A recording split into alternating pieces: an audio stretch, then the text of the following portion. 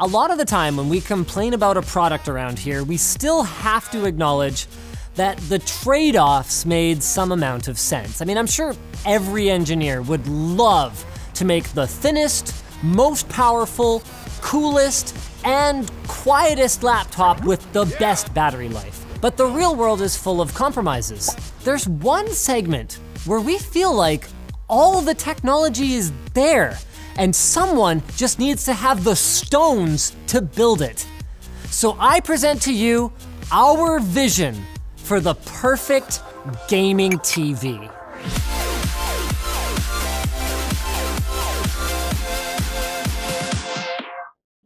The Corsair One features a compact form factor that is fast, quiet, and, you guessed it, compact. Check it out through Amazon or Newegg at the links below. Let's kick this off with a little disclaimer. This won't be a cheap TV. This is our concept for what would be the flagship of our gaming TV lineup. So from here, any TV manufacturer watching, hi TV manufacturers, could create value options with some of our ideas cut out. The first crucial feature for our gaming TV is low input lag. Modern TVs run powerful processors, and in many cases, even full Android computers in them with enough power for everything from 4K HDR Netflix to complex near real-time image processing. And yet, any cheapo monitor that I grab off the floor in the office will have lower input lag than almost any TV on the shelf at the store. And there's no good reason for it. I've heard it directly from a large TV maker that they intentionally leave a lot of processing on, even in game mode, so that if stupid end users watch movies in game mode, the image will still have that Instagram filter vividness. No! So we would be using an OLED panel for CRT-like pixel response with a processing delay like the best gaming monitors of 1 to 3 milliseconds, and game mode would run a simple sRGB color profile with factory-calibrated, accurate colors. Speaking of responsiveness, once you've used a high refresh rate display for gaming, there's really no going back. So our TV's electronics would be capable of driving its 4K panel at 4K 60 Hz or at 1080p at a higher refresh rate. 120 Hz would be okay, 144 or 165 would be better. And we'd also want to build in a mode where you can choose to interpolate the reduction in resolution or use 1 to 4 pixel mapping for similar sharpness to running at native resolution, with basically just bigger pixels. We'd also throw in support for both G-Sync and FreeSync, which can be done if you're willing to use 2 separate input modules. But to fit those in, along with some of the other features we want to add, we realized that some of the thinness will have to be sacrificed. Though I honestly feel these days like most people wouldn't care that much about an extra inch. For gaming, I'd rather have a TV that's thicker but has the goods in it to be able to do away with a standalone receiver. So let's talk inputs. We want all of them. First off, DisplayPort. Why the f*** is this not on TVs already? It's a royalty-free connector with tons of bandwidth and great support for variable refresh rate. Just put it on. So ours would actually have 2, one for G-Sync and one for FreeSync. And then as far as HDMI is concerned, 4 seems like a pretty good number for the back. Current gen consoles from the big 3 and a set-top cable or satellite box. Then, oh, we're not done yet. For our older inputs like RCA, S-Video, Component, and VGA, our perfect TV would include a high-quality, low-latency video resolution upscaler.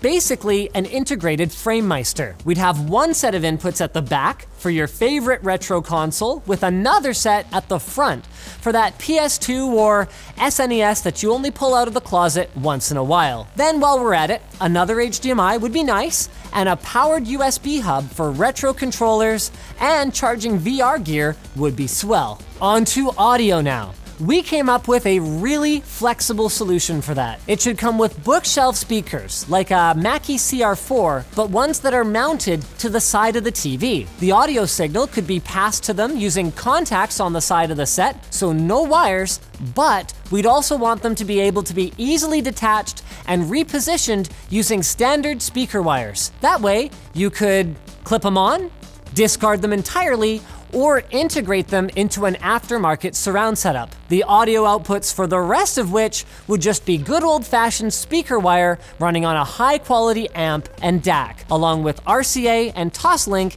if you've got your own. Another no-brainer that we haven't seen enough of, easy pairing with Bluetooth headsets, including support for multiple discrete audio streams, and you would need that for our next feature. The PSTV had the ability to show a completely separate full-screen image to two players using 3D glasses. But since then, with active shutter glasses and OLED panels, the potential for in-home stereoscopic 3D has gotten much better. But I don't want to use it for stereo 3D. Imagine this, gamers. You and your kids are wearing the A glasses, gaming on a connected PC and speakers, while your wife and her friend wear B glasses and watch 50 Shades or whatever on their headphones. Each side is losing half of the vertical resolution, but from my review of LG's 2016 OLED, the half resolution experience at 4K is still excellent. Let's talk remote now then. It would be Bluetooth, because anything else is kinda stupid. And also so that you could easily use your phone as a remote without a built-in IR emitter. Also, it would be pretty sick if it had a built-in keyboard and could be switched like some of Logitech's keyboards to control a PC as a gyroscopic air keyboard like this one, then just be switched back to the TV. On the subject of using widely adopted industry standards, what kind of stand would we use? Maybe some kind of like weird, like 2 feet on one side? No! How about VESA? Why do TV manufacturers keep reinventing the wheel here?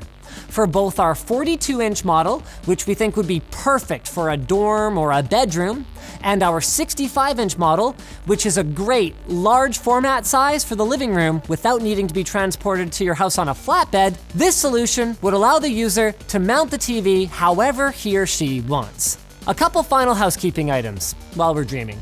RGB mood lighting on the back could be controlled through the smartphone app, controlled dynamically using an integrated Dream Screen controller, or over USB with integration with Razer Chroma.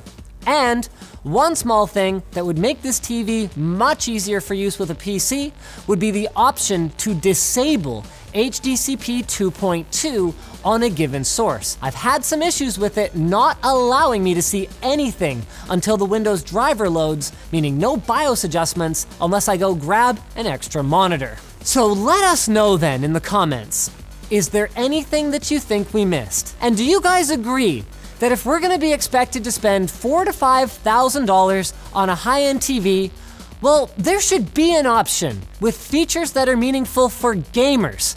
Because honestly, I don't see why the vast majority of what we proposed couldn't be done for around that price point or a little higher.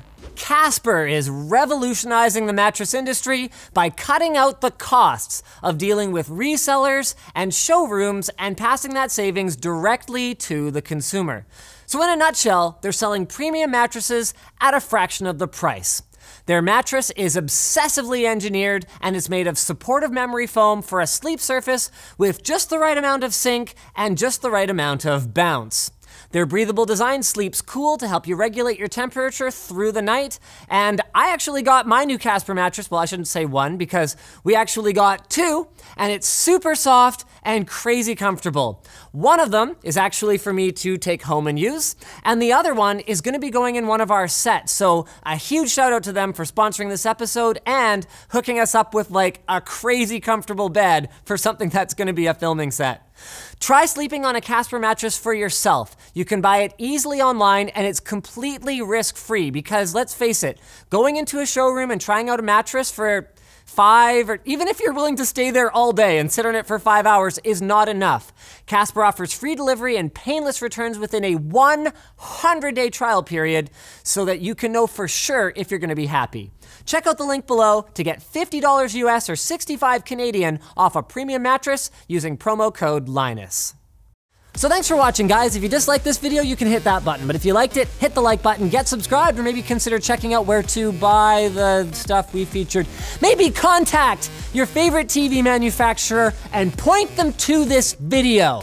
Also, while you're down there, you can buy a shirt at our merch store and join our community forum, which is where you can talk about this video. Woo!